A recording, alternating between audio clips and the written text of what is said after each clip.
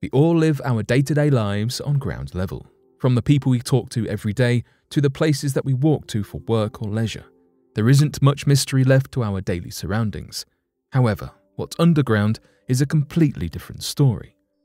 It's known that the Earth is over 4.5 billion years old.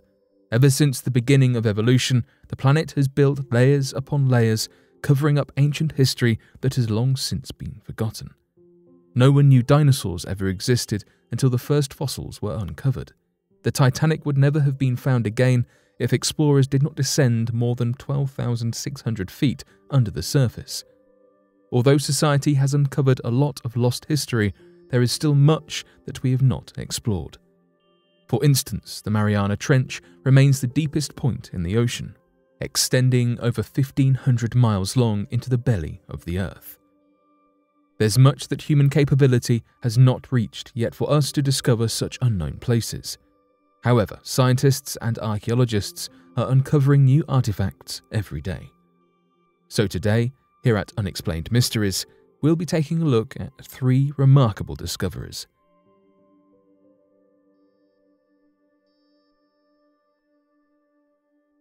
Claw artifacts and the Moche civilization. Down south in Peru near Trujillo, archaeologists were digging and came across an unknown tomb. From the looks of it, they quickly discovered that it was the tomb of a nobleman from the pre-Inca civilization known as the Moche. The Moche people were from a civilization that was said to have emerged from the time of the birth of Christ and long reigned for 800 years in Peru. Even though they came before our modern society, they were incredibly advanced for the era. They excelled in areas such as agriculture and especially in art, having created many intricate pottery, jewelry, weapons, and armor. However, despite their technological advancements, they did not keep many written records. As a result, many details of their culture, such as certain dates, are difficult to make out. Despite the lack of records, the Moche people had a polytheistic religion which encompassed regular blood sacrifices to guarantee good weather. Sometimes that even involved drinking the blood of victims. Still, the Moche people are most well known for their huacas, or the types of pyramids that they built.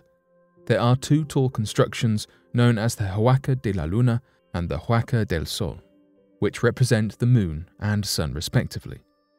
They both have colourful murals painted on their surface and are the sites where many artifacts are stored. In the tomb of the nobleman, many artifacts were discovered, which indicated his elite and rich status. Among the collection, one of the most interesting artifacts were ornamental metal pieces that were made to look like feline paws with sharp claws. Perhaps the paws could have been used as part of a ritual costume for ceremonial combat. In these matches, the loser would routinely be sacrificed to the gods. The winner would have been able to keep the costume, metal feline paws included. There were other objects found, including a scepter, a pair of earrings, and a ceramic piece. An archaeologist stated, "The scepter signifies power. The earrings, status, and the ceramic piece is typical of an elite personage." Therefore, these artifacts carried a great deal of symbolization. The nobleman's bones were also taken for later research. It's believed that the artifacts are at least 1,500 years old. As for the Moche people, it has been speculated that their civilization collapsed at around 800 AD for mysteriously unknown reasons. All these artifacts and pyramids left behind are the only indication that the Moche people existed. Perhaps the answer for their ways of life and demise lay within them, waiting to be revealed.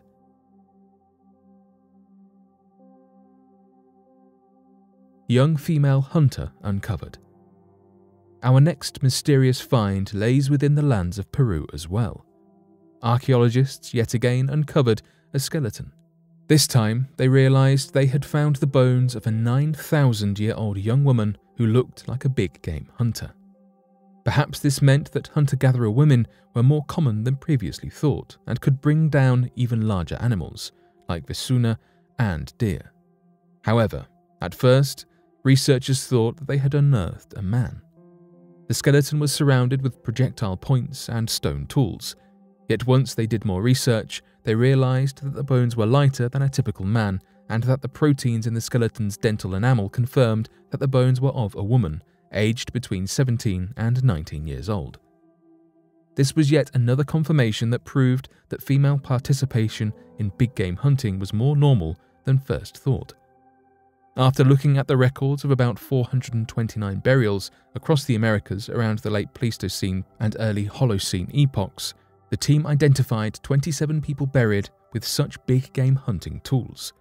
So where did the concept of man the hunter come from?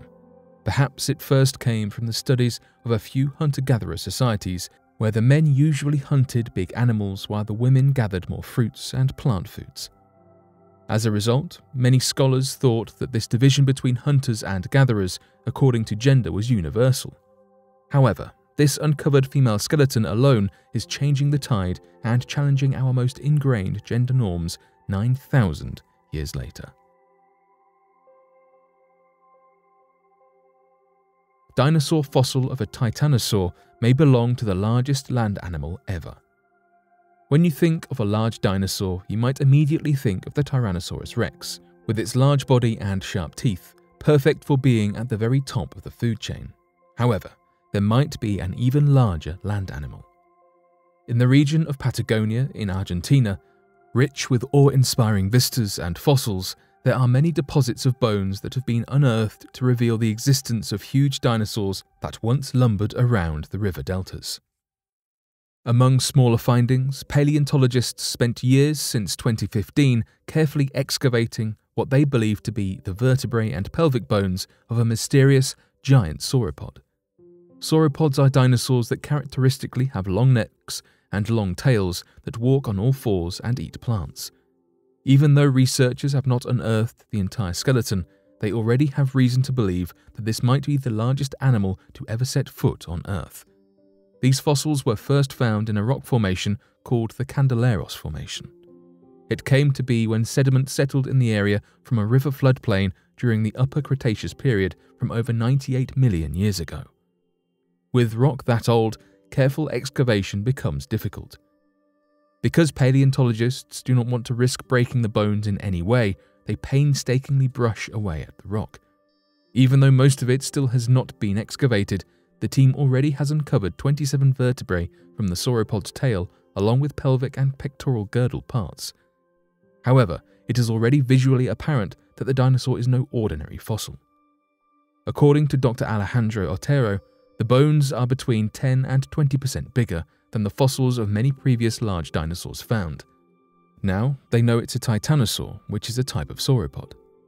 A titanosaur is a sauropod that has been found in fossil beds all over the world, but none as large have been found as in Patagonia.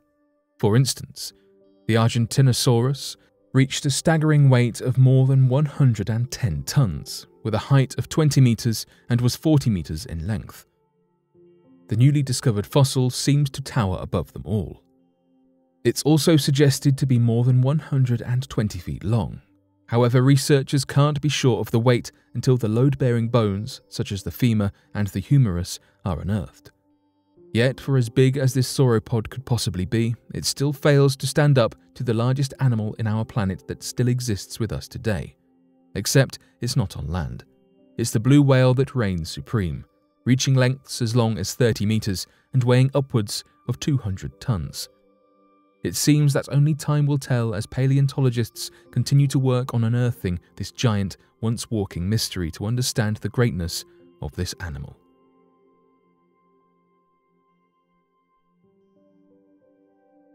But what do you make of these fascinating discoveries? Be sure to let us know your thoughts in the comment section below and help us by growing this community while working to solve these unexplained mysteries.